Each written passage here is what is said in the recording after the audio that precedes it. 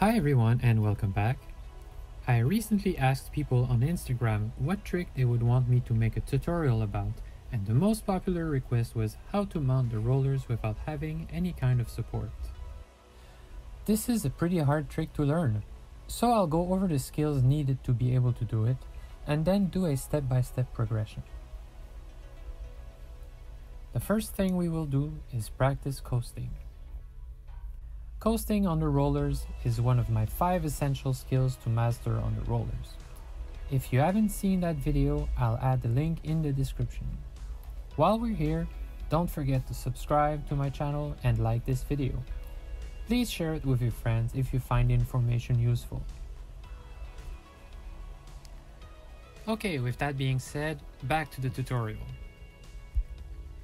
It might be hard at first to coast without losing balance, but keep practicing. Try to not oversteer your handlebars and balance yourself using your hips.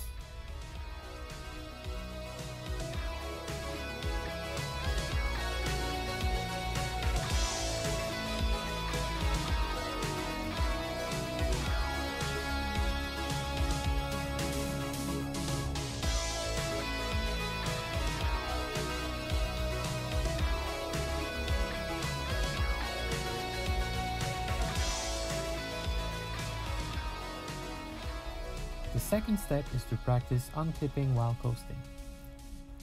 Try to practice while having your clipped-in foot at 6 and 12 o'clock.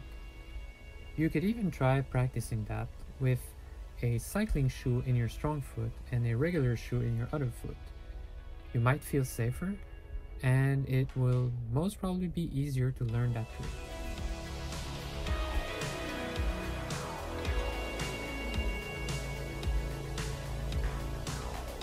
If ever you start struggling and you feel tired, you should definitively take a rest and maybe start the next day.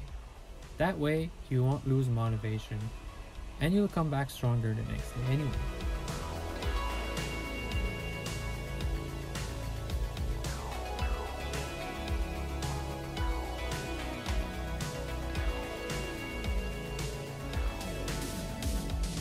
Once you feel comfortable coasting and unclipping while coasting, you're ready to start mounting your rollers with no support. Don't forget to put your bike into a big gear. You want the rollers to get a lot of momentum on your first pedal stroke.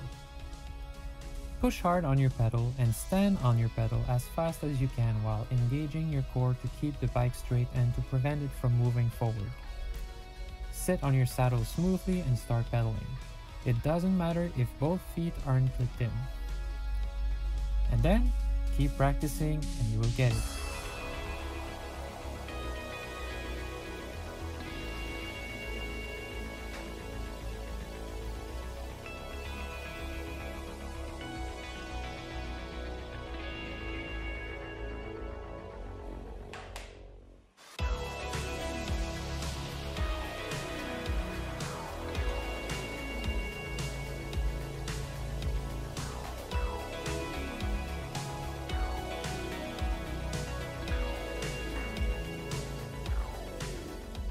You might not have rollers that allow for back and forth movement like the E-motion rollers I am using.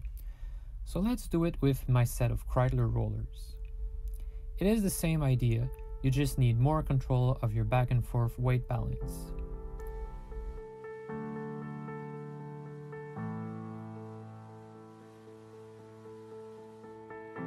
So the main challenge using regular rollers and trying this trick is not to fall off your rollers following the forward motion you exert on the bike trying to stand up on it, if that makes any sense.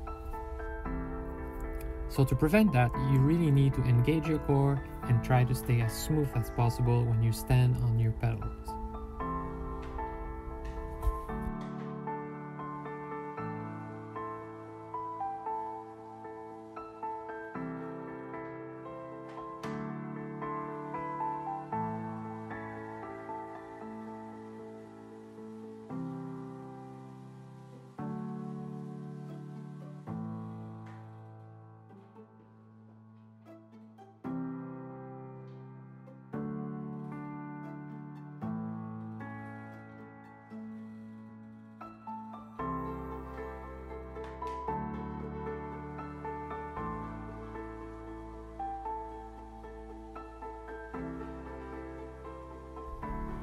So that's it for today.